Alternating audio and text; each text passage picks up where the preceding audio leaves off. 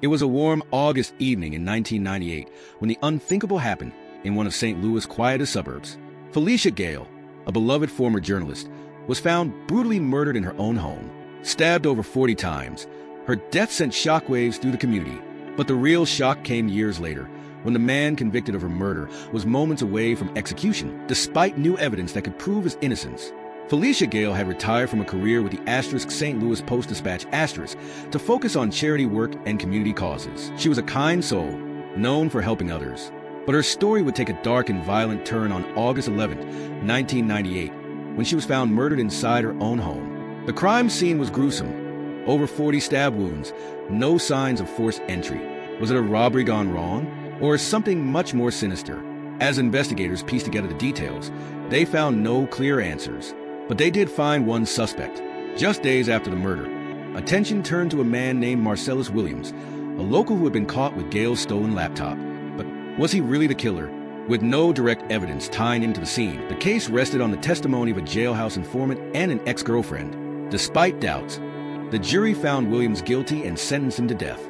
Fast forward to 2015, nearly 2 decades after the crime. Forensic scientists performed new DNA tests on the murder weapon. The results?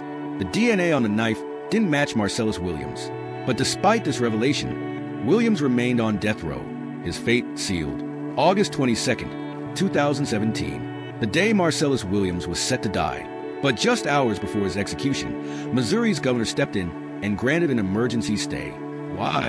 Because of mounting pressure over that DNA evidence and the fear that the state might execute an innocent man. The case exploded in the media, sparking a national conversation about justice, wrongful convictions, and the death penalty. Could Marcellus Williams be the victim of a deeply flawed justice system? Williams supporters argue that DNA testing could exonerate him, but others point to his possession of the stolen laptop and the testimonies as proof of his guilt. The truth? It remains hidden somewhere between conflicting evidence and unanswered questions.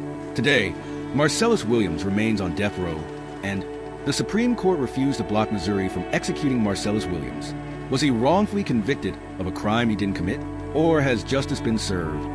This is more than just one man's story. It's a question of life and death, justice and doubt. And the final verdict may not be in the courtroom. It may be in your hands. If you believe in the power of justice, the importance of truth, and the value of life, stay tuned as we continue to uncover the truth behind the murder of Felicia Gayle. And remember, the pursuit of justice never rests. Let me know your thoughts in the comment section, and please like and subscribe.